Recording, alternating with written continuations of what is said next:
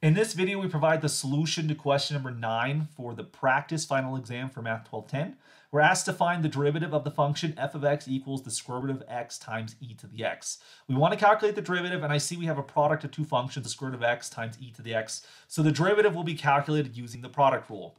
So we have to take the derivative of the square root of x times e to the x, and then we're going to take the square root of x times the derivative of e to the x. The derivative of the square root of x, that's one that you might just have memorized. You've done it so often that the derivative of the square root of x is going to be 1 over 2 times the square root of x. Then you get e to the x.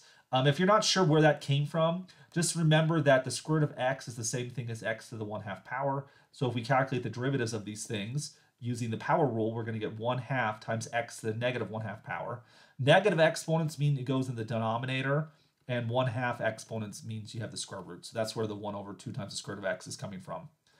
So continuing on, we get 1 over 2 times the square root of x times e to the x. That's in the numerator, e to the x. And then we're going to get the square root of x times the derivative e to the x, which that is itself e to the x. And so now let's look for the result that resembles what we have right here.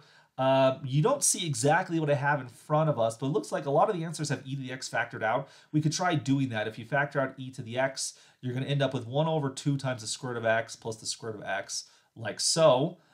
For which then, that really looks like choice A. If we factor out the square root of x from the denominator, notice if you do that, if you factor out the if you factor out the square root of x from the denominator, you're going to be left behind with a 1/2 plus, in this case, an x, which of course, if you divide it by the square root of x, that's the same thing as having e to the x times x to the negative 1/2 power times 1/2 plus x. So sometimes when we calculate our derivative, we might have done a little bit differently than what could have been expected on a question.